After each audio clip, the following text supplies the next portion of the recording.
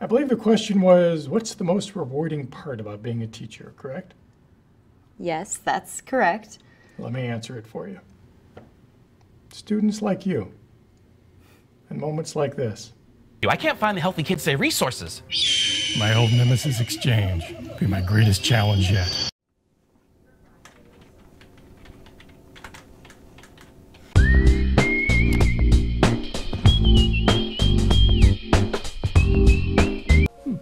Well, since you think you know the ending, we should just call it a night.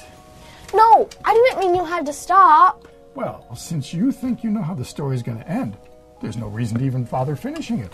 I want to finish it. Well, if you say so. Yeah, those fucks have got a couple of screws loose, don't they? That's one way to put it. It is good to have you around. Nice to have some competence on board.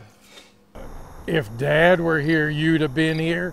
Hey, this is supposed to be our trip. But of course, you ruined it. Like always. Why do you lie to me? I don't. There it is again. Another lie. Jesus Christ, Dad, I don't lie to you. I got a call more than a week ago about you being let go from school because you haven't been showing up. It's just this one class. A whole week. Where the hell have you been for a week? It's Christmas Eve, 1993, and I'm sitting in my car in the parking lot at the Walmart, where I'm about to try to return my son, Michael.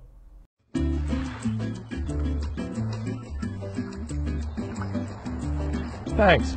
You can just leave him there. Sure thing.